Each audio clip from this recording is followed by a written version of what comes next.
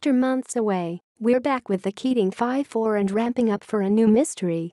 The first episode of Season 4 jumps into some of the questions left open last season, but they're not necessarily the ones you're expecting. We spend far more time exploring whether or not Connor will accept Oliver's proposal and what Annalise is going to do about her mother's dementia than we do on the biggest issues of the Season 3 finale. What did Annalise mean when she called Wes her son? And why did Laurel's dad kill Wes?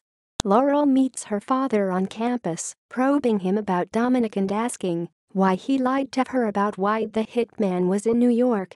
She can't bring herself to ask about Wes. Instead, she tells dear old dad that she was pregnant, but that she got an abortion.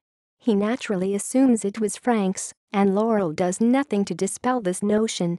Before they go, he insists that they take a photo together on campus, which feels weird and not at all like a natural fatherly sentiment. This is Laurel's dad, after all.